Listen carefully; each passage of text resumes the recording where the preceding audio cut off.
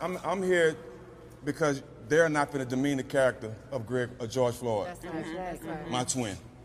A lot of times when police do things that they know that's wrong, the first thing they try to do is cover it up and bring up your background to make it seem like the bull that they did was worthy.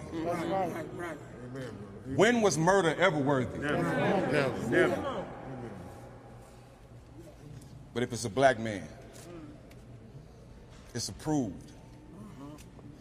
You can't tell me when that man had his knee on my brother's neck, taking his life away with his hand in his pocket, that smirk on his face didn't say I'm protected. That's right. That's what it said. That's what it said.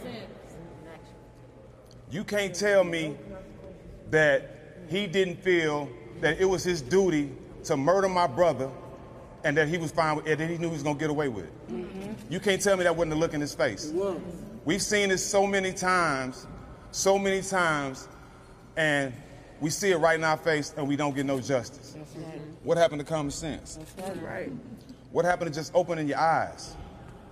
Your eyes don't work now? Videos, what is videos for? Videos don't work now, they don't mean nothing? Only when you black.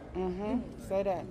My brother was someone who died trying to be a protector and a provider for everybody.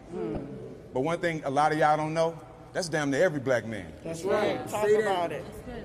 Because where we come from, we have to learn how to protect and provide. How not?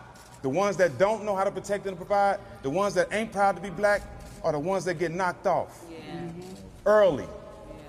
You have to be strong where we come from in order to survive, in order to be successful. It's 10 times harder.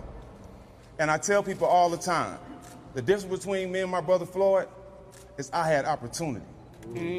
So many of my brothers are so talented and sitting in the ghettos and the hoods right now because they don't have opportunity. That's right. Big facts. And y'all wonder why we angry. We're not just dying. It hasn't been fair to us.